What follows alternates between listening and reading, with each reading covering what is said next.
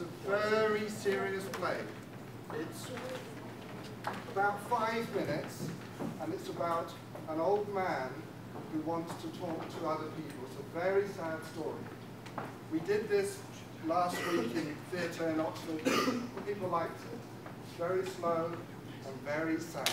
It's called Uncle George, and Richard will play Uncle George, and Harrod, who's here, will play the flute as a background. So this is called Uncle George, and this is not improvisation. This is with the script is learned.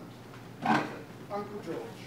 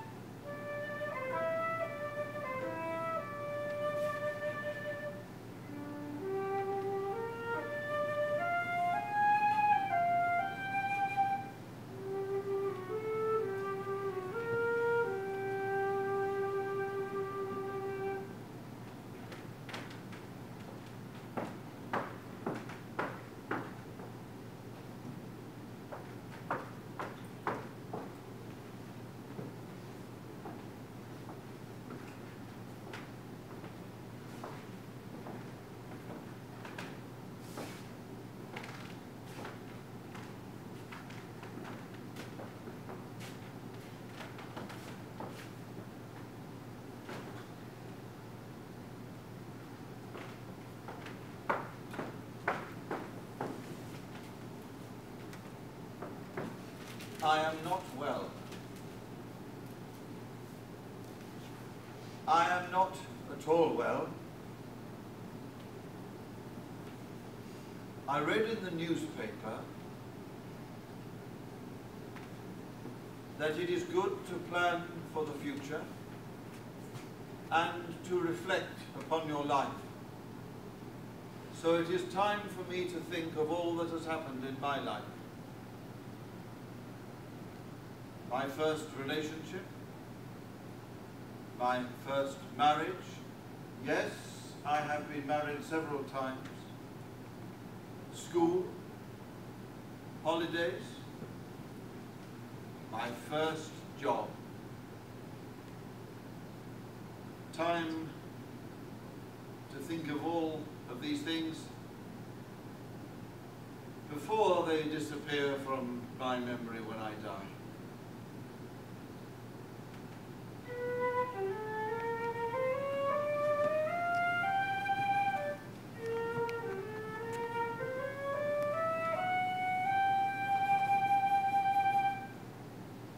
Because you see, I am dying,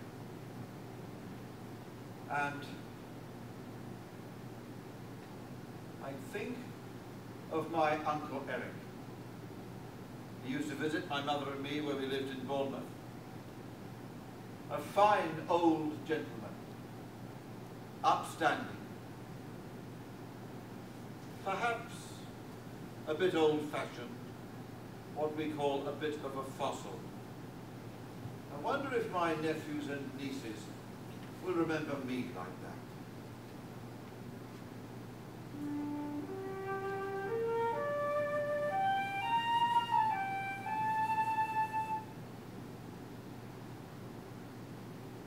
I had 2 opinions from doctors, and they both said that I was dying. So I thought it was important to hold a family meeting. So I asked my nephews and nieces. They wouldn't all be able to come because some live in other countries, but I asked them to come to where I live in Oxford because I wanted to ask them a very important question. One of them came back to me and said, "Why can't we do it on the phone?" I said, "It's a personal matter. It's a very important personal question. I don't want to do it on the phone." Another one said, "Well, can we do it by email?" I said, "No. It is an important question. Email is difficult. I email you, it goes into spam, you don't know that you've got it, or if you have received my email, you reply and I don't get it. It's all too complicated."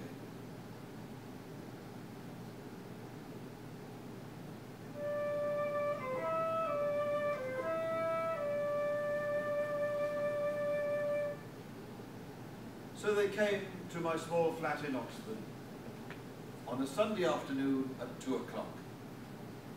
Sunday's a good day for travelling by car, and they all came by car from Somerset, where they all live, all in one car.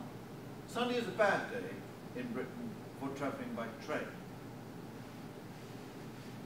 They arrived at my small flat, which I've lived in for the last 10 years since my wife Madge died, and I asked them to bring some food. That may seem strange. Meals on Wheels, which has given me lunches for a long time, has now stopped because there is a shortage of money. And it's not that I can't go out to buy any food, or that I haven't got any food. I just thought it would be nice if young people brought some food and it would seem like Christmas. Well, they arrived, and I asked them to sit down and said that I had this important question to ask them. But they seemed very keen to go through initial pleasantries, where before we get down to the main business, we talk about this and about that.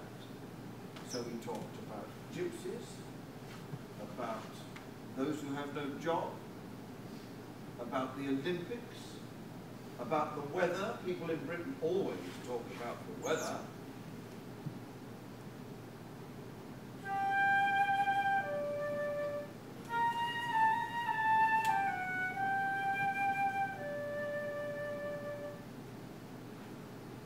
Just 3 of them had come in the one car, one nephew because the others live overseas, and 2 nieces, my favourite nieces.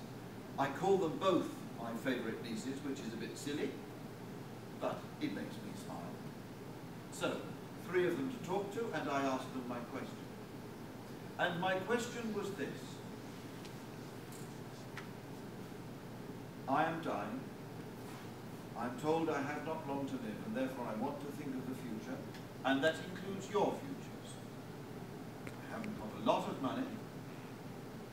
I have perhaps £30,000 for each of you. But my question is, how much would it take drastically to improve your lives?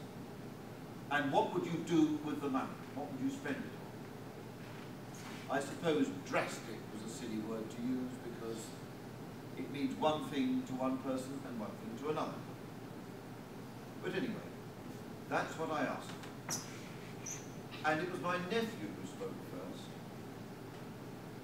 He said, "Unc," short for uncle, young people's talk. "Unc," he said, "that's not enough to enable me to give up my job and retire in luxury." Always one with his feet on the ground, doing spreadsheets, that sort of thing. But he said, what I would like is to start a campsite in some really nice woodland with lots of trees, and I would play with the children and my family, and it would be a campsite where I would make the rules. I felt I should be making notes, making rules, campsite, woodland. Well, £30,000 might buy you some woodland. For example, in Wales, in Oxford it certainly would not. The nearest to it would be woodland at a place called Clifton Heath, which is between Newnham, Courtney and Clifton Hampden, both just outside Oxford to the south. This is to the east of Abington, just off the B4015. Currently on sale for £6 million.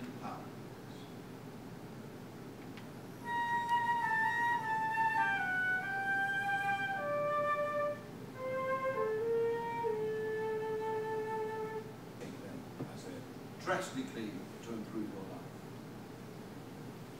Oh, he said, I think we're looking at 125,000 to enable me to give up my job and possibly relocate to the south coast, certainly pay off the mortgage, and examine all the options. Examine all the options. When you get older, like me, there seem to be fewer options. You have lots of time on your hands every day, but somehow time seems to be running out.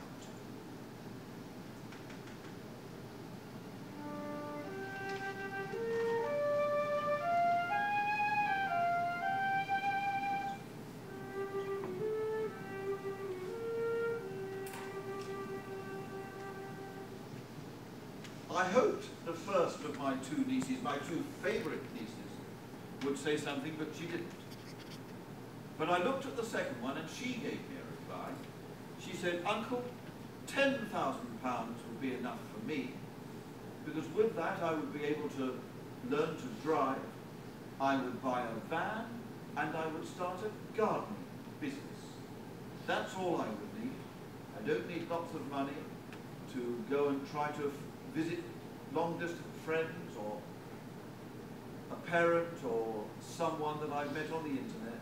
Nothing like that. Also, I've got a friend," she said, "who's always around my flat, who's got a tattoo on his head. He'd like to get rid of that, and some money for that so that I don't see it every day would be most useful." "Thank you for that," I said. And with that, they got up, ready to go, and returned to Somerset in the car.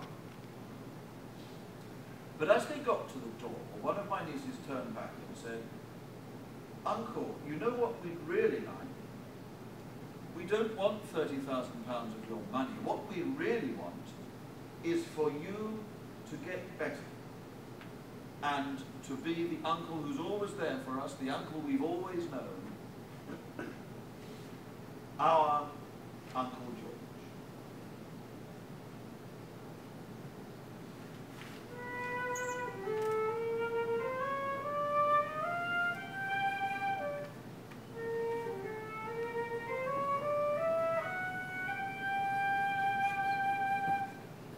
Well, off they went, but I was very touched by that.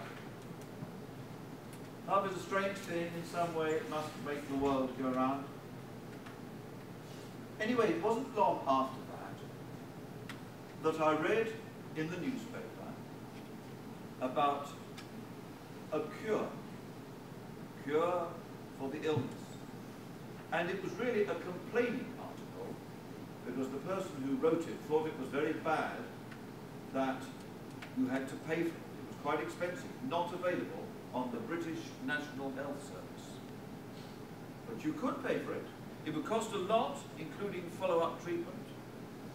In fact, the total price was around £90,000.